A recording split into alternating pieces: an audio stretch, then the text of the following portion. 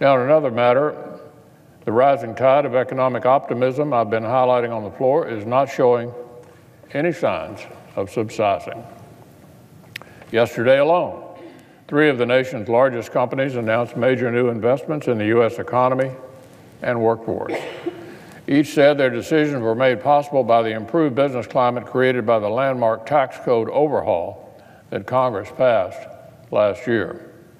First, Verizon announced plans to invest a chunk of its tax reform savings right back into its employees.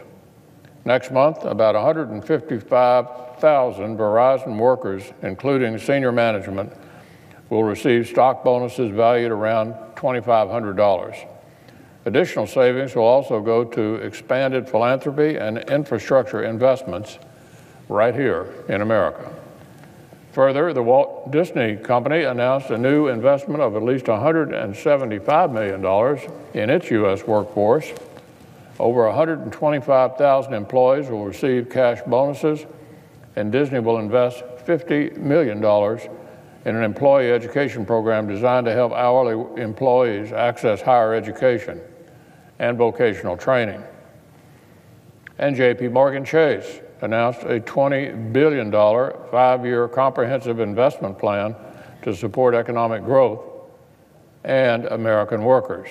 That plan includes permanent raises for 22,000 employees, hundreds of new bank branches across the country, thousands of new jobs, expanded philanthropy, and an increase in loans for affordable housing and small business development.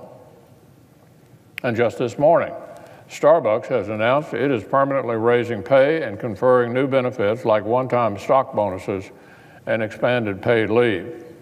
This major investment in the U.S. workforce will affect more than 150,000 employees.